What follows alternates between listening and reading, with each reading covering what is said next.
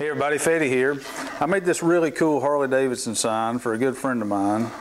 He doesn't know I made it, and he's going to be really excited about it when he gets to see it. And on the surface, this may look like just a doggone wooden Harley Davidson sign. But what's really cool about this one is these letters actually glow in the dark. Now the way that I did this, of course I cut it on my CNC machine, then I stained it, then I filled in the engravings with epoxy that had glow powder mixed into it. Now I've seen other videos where people would use the epoxy and glow powder to like fill in the recesses of a table and make it glow in the dark, and it's really cool, but I haven't actually seen anyone use the epoxy and the glow powder to fill in the lettering on a sign, so I'm pretty excited about that. Now I know that we all watch these videos and it's always presented like everything went fine and perfect and it was smooth sailing along the way, but that wasn't the case for me in this project. And as you watch this video, you're going to get a sense that it was filmed over a long period of time. And the reason for that is because I train wrecked it twice before I finally got it right. In fact, I almost gave up on it. So if you take a notion to do a project like this, don't just scroll to the end of this video and think, man, that was cool and I know how to do it now, because I'm going to be stopping and talking about some lessons learned along the way that you're really going to want to know, especially if you haven't worked with epoxy a whole lot like I haven't.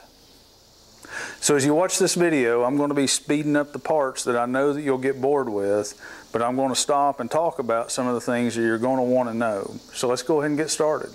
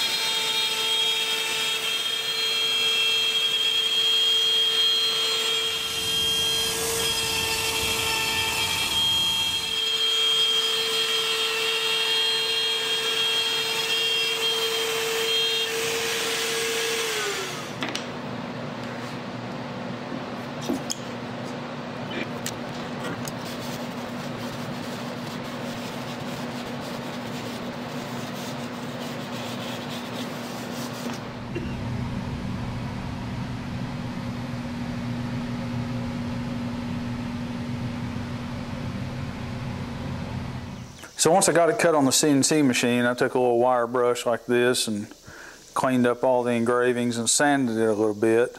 Then I came in here with this General Finishes Van Dyke Brown glaze and put a nice coat of stain on it. It turned out really good.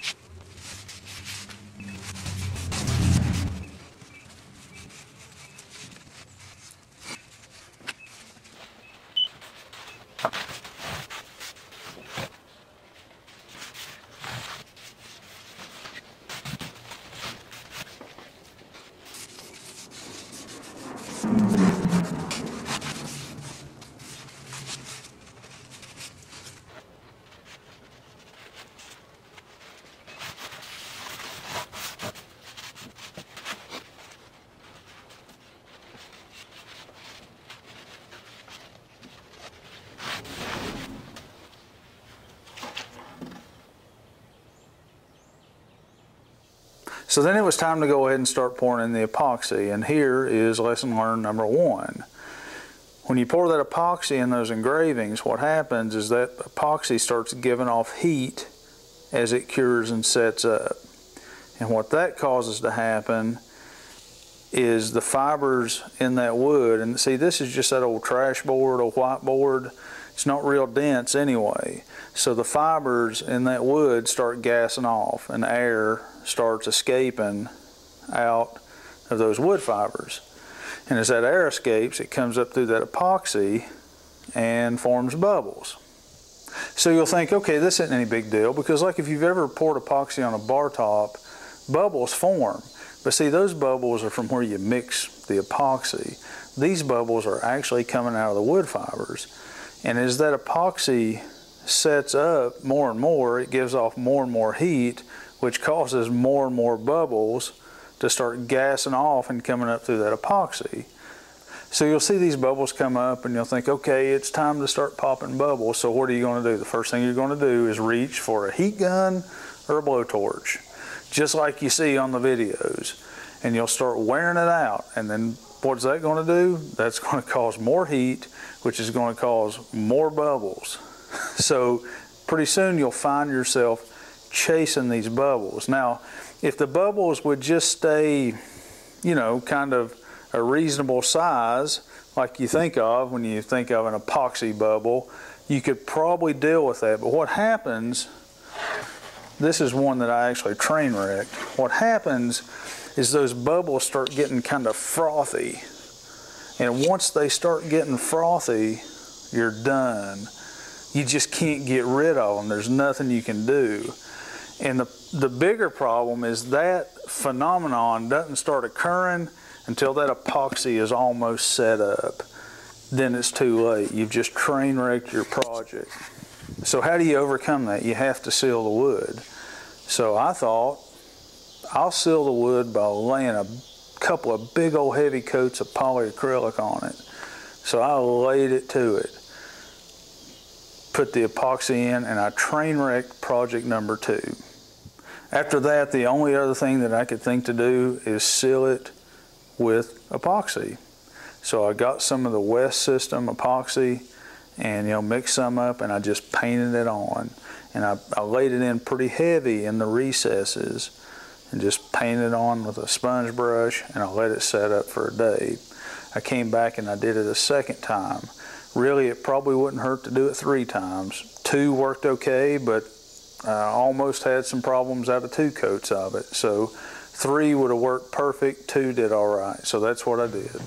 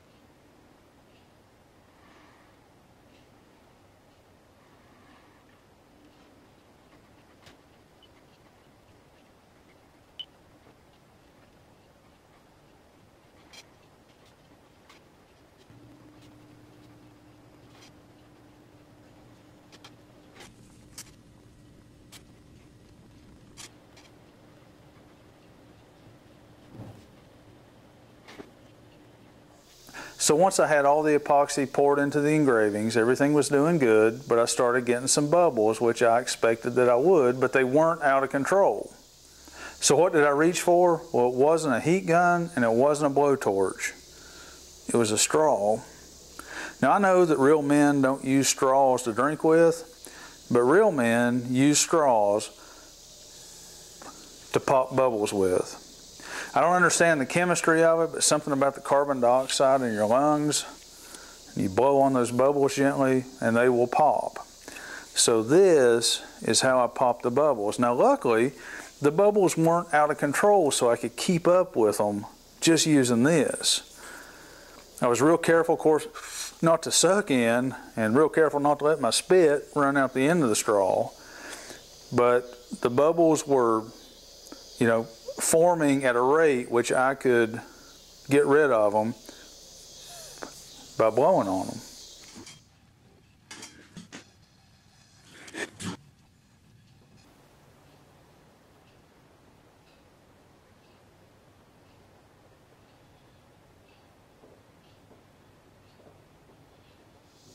Once that epoxy set up, I let it cure for about 2 days. And then I came in here with some of this General Finishes polyacrylic, and I laid several heavy coats on the sign. If you don't have a spray gun, you could do it out of a crackle can, and it would do just fine.